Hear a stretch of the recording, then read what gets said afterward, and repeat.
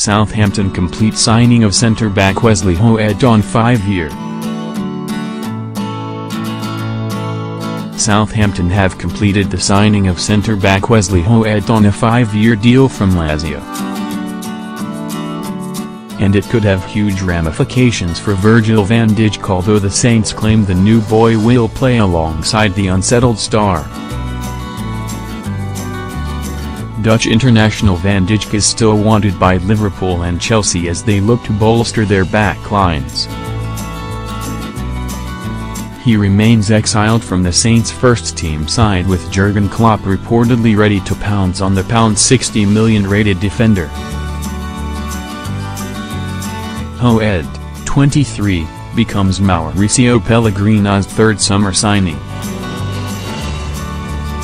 Saints vice-chairman of football Leigh Reed said, "Wesley is one of the most promising young defenders in Europe and represents a significant addition to our squad."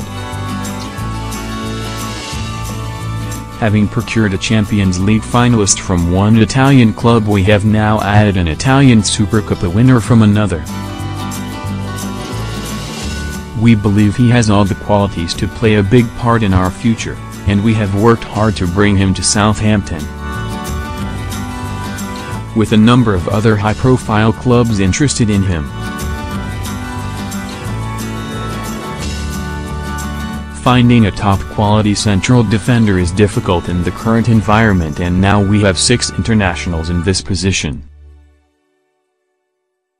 both young and experienced. Finding a naturally left-footed player is even more difficult. We have been tracking central defenders on our target list for the past 12 months. And Wesley has always been at the top of that list, so it was important to act when the opportunity came. Liverpool target Virgil van Dijk is on his way back to full fitness after injury. Wesley has proven his talent through his performances for Lazio, as well as the Netherlands, and we believe he can develop even further here at Southampton. Alongside his international teammate Virgil van Dijk, as well as the likes of Jack Stevens, Maya Yoshida, Jan Bednarek and Florian Gardos. With Wesley joining those players, we believe we have the right amount of quality. Hoedt said, "I'm really happy to be here.